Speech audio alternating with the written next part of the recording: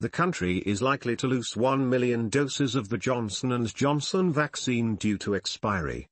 The single-shot doses were removed from the deep freezer due to their popularity. The Health Ministry on Wednesday said the doses are likely to go to waste should Kenyans fail to show up and utilize them in the next 3 weeks. Vaccines Deployment Task Force Chairman Dr. Willis Akwal said the vaccines were received in large quantities from the government of Germany through the COVAX facility last December. He said the vaccines require a storage temperature of -20 degrees. -20 degrees cold chain is also shared by Moderna. That time we also had a lot of Moderna, so we thought J&J, removed from the deep freezer ready for use, Akwal said. He said J&J is popular and the demand has always been high, especially among young people. We expected to use all these doses, but from what we are seeing now there is that danger, Akwal said. The ministry had however said that the J&J doses acquired by the government had been utilized. It said only a few doses in the northern region of the country were yet to be used, having been stored at the required -20 degrees. In January, Healthcare's Mercy Mwangangi said Kenya had 2.2 million doses of AstraZeneca vaccine donated through the COVAX facility whose shelf life was expiring on February 28. The doses had been distributed to the 9 regional stores for utilization by counties. However, data from returns received last week from counties and consolidated by the national government indicated that 940,000 doses had expired. The ministry data shows that out of these about 570,000 doses were in the regional stores while 270,000 were in the facilities ready for use.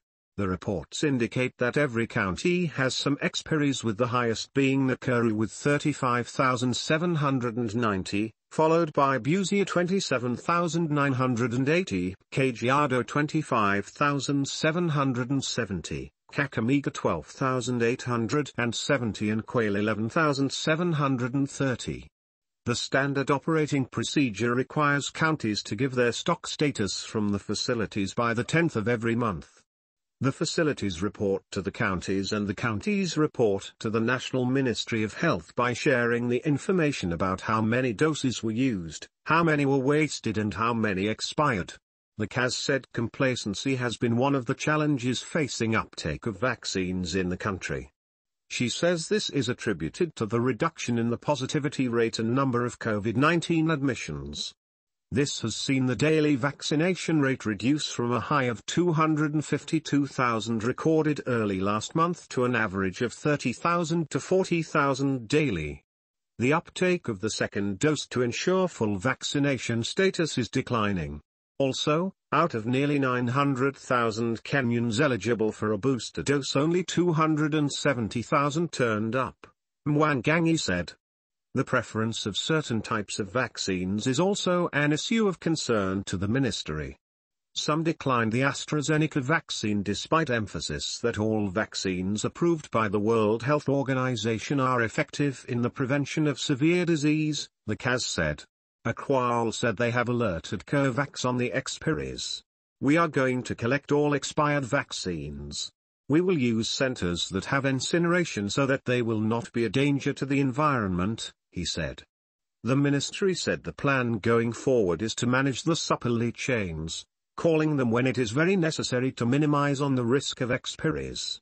Similarly, only vaccines with a shelf life of more than 4 months will be allowed into the country.